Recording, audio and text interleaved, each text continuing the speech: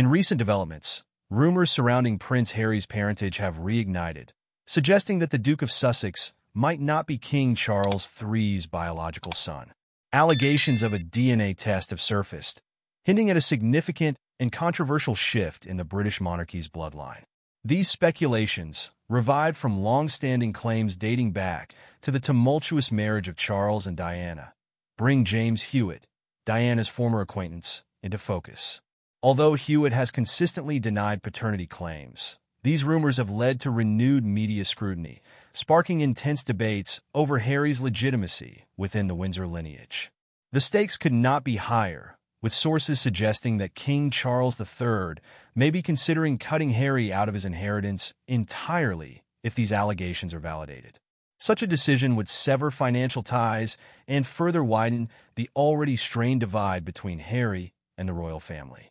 This exclusion would not only affect Harry's personal finances, but also carry symbolic weight, marking a formal disassociation from the monarchy itself.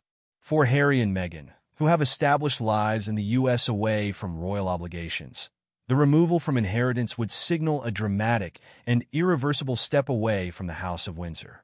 Without the traditional inheritance, Harry and Meghan's public personas and career pursuits may face intensified challenges, as they could struggle to maintain their relevance in projects without the influence and recognition that come with a direct royal connection. For Prince William, the potential scandal casts a heavy shadow on his position as heir. With his responsibilities to uphold the monarchy's reputation, William could find himself pressured to distance further from his brother. The once close bond between the two has already shown signs of strain amid recent royal controversies. Now, facing a possible crisis of legitimacy, William may have to protect his role as future king by emphasizing his connection to the traditional Windsor line, a move that could further alienate Harry from the family. The alleged DNA revelation comes at a time when the British monarchy faces ongoing criticism, particularly from younger generations who are increasingly questioning the institution's relevance.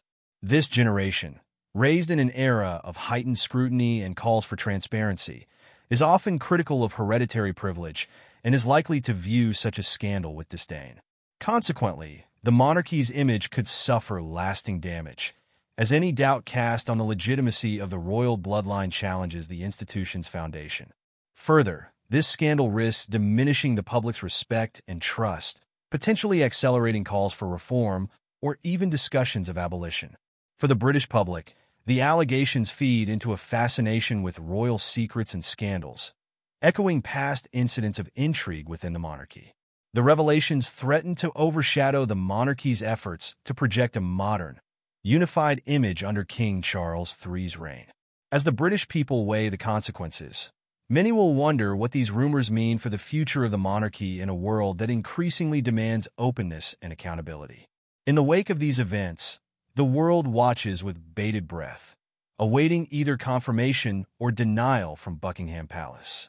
If proven, these allegations could irrevocably alter the royal family's legacy, shaping the monarchy's path in an era where tradition and bloodline are no longer above question.